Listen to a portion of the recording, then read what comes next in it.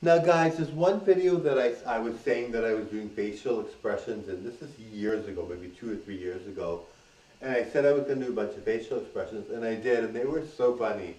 The video is very different from my video style now.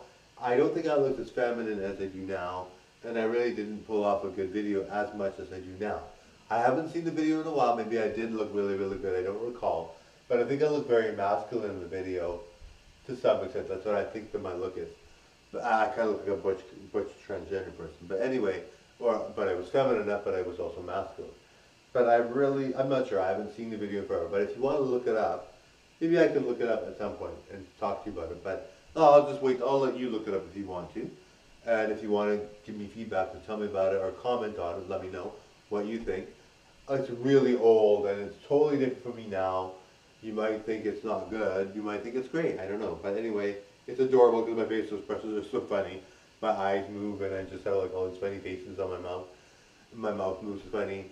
Anyway, so search Mark Luisi Molina facial expressions or Mark Luisi facial expressions.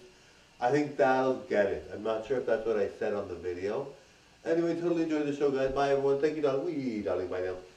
Bye, everyone.